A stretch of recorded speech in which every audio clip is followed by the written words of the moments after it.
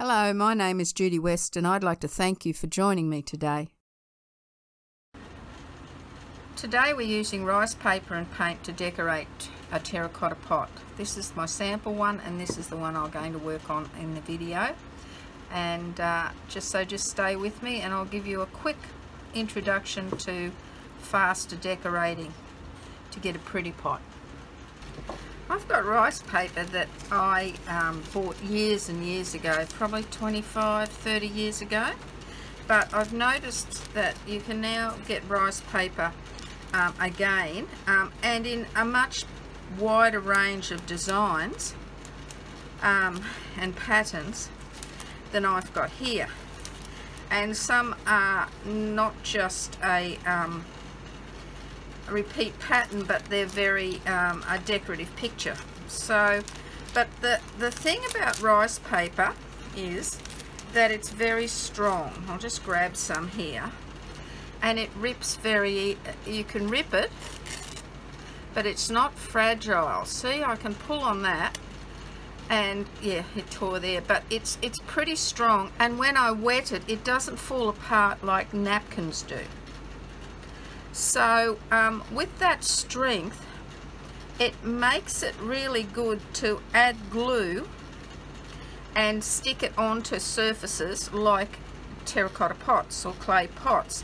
Now what I've done is I've done this on a terracotta pot by ripping the rice paper first and then sticking it on, so it gives a nice all over pattern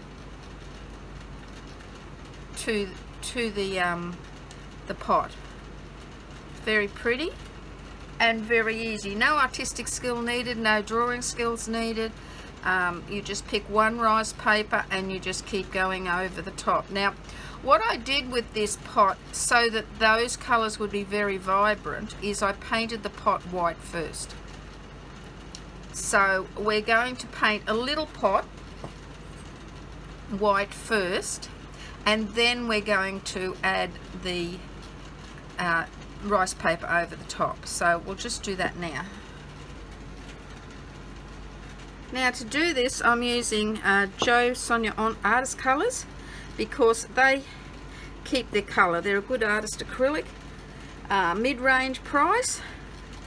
Not the dearest on the market, but they will stay colour fast, and that's what I like about them on these pots in the outdoors. You could use a white or a cream, an off-white, just a light colour so that the rice paper can be very strong and vibrant.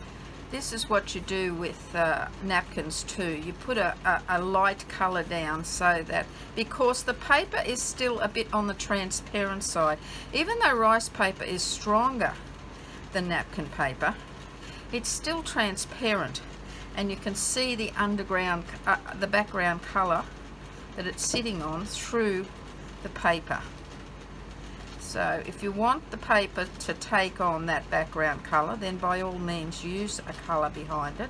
But if you want it to be vibrantly the colour that the rice paper is, then you need to put white behind it so that it won't dull the paper down or dull the colours down.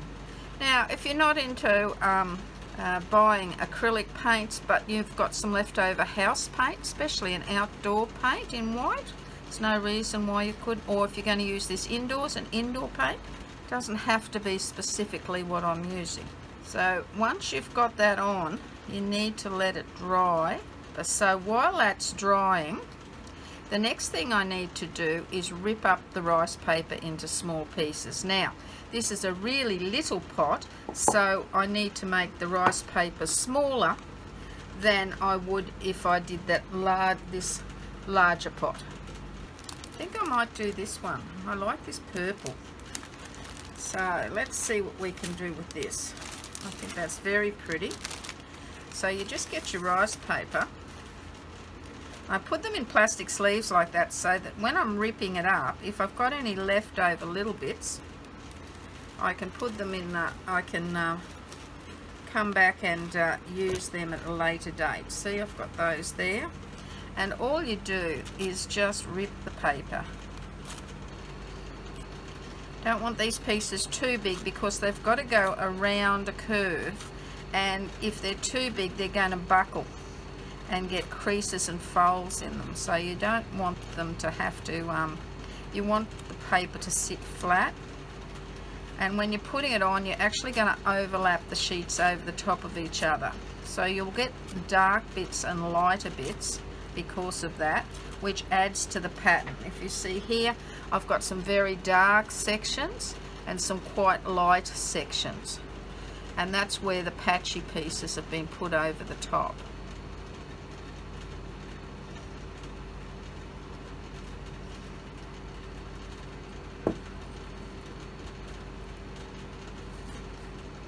It's got some nice, it's got gold on this as well as light and dark lavender and white. There's gold lines on this as well, so it's quite a pretty paper, this one. I'm going to use this Liquitex acrylic medium because it'll stick it, and it's a sealer as well, and it's good for indoors and outdoors. But you can use any sort of glue that will go on paper and a non-porous surface like terracotta. So whatever glue suits you've got, that's what you can use on this. It depends on whether you're going to put it outside or inside, whether you are going to worry about the type of glue that it is. Now, if I just put that down and get that wet to start with, then I can start placing these on and pushing them in to the shape of the pot and overlapping them so there's no white showing through at all.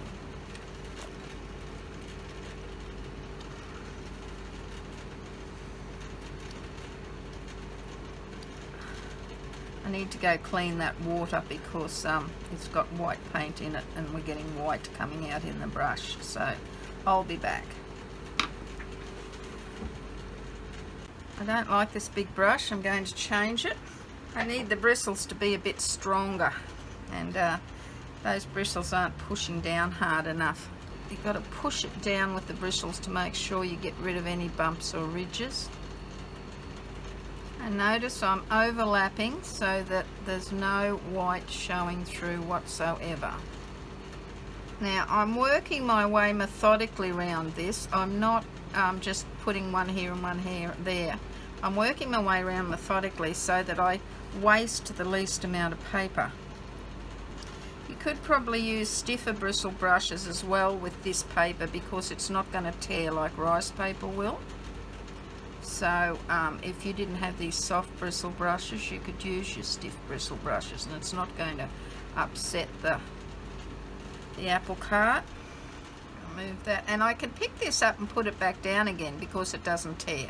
If this was napkins, it would tear, but because it's rice paper, it's not going to rip if you pick it up while it's wet. Just make sure when you're putting it on that you're putting on the right side of the paper. Rather than have a straight edge in the middle of your design, put it to the edge of your pot where you want a straight edge. I'm nearly finished. So this is quite a quick activity.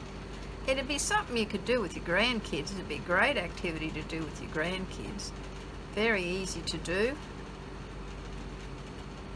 And they could make little pots for Christmas to put goodies in them, or Easter pots for putting Easter eggs in. If they're into growing veggies or plants, they could use their pots to put their little plants in and make a very decorative little pot garden. So it's very easy to do this activity. There we are. There's our little pot. Now you could go over again the whole lot with what's left of your sealer and just give it a nice coating all over, just a protective coating.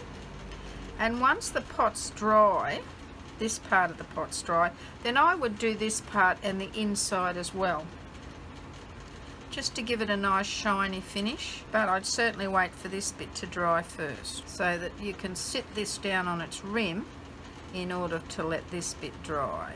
As you can see by the rim, I've actually sealed the rim now. Put some of that Liquitex on it as well to give it a nice shine, and I've sealed inside as well so that it all looks the same. And as you can see by the all over, it looks like an all over pattern. It doesn't look like a lot of pieces of paper stuck together. It looks like a nice all over pattern. So there we are. That's the project for this video. I hope you enjoyed that, and have fun making some pretty pots. Bye for now. If you enjoyed this video today, please like, share and subscribe, and don't forget to hit the little bell to be notified of my new videos.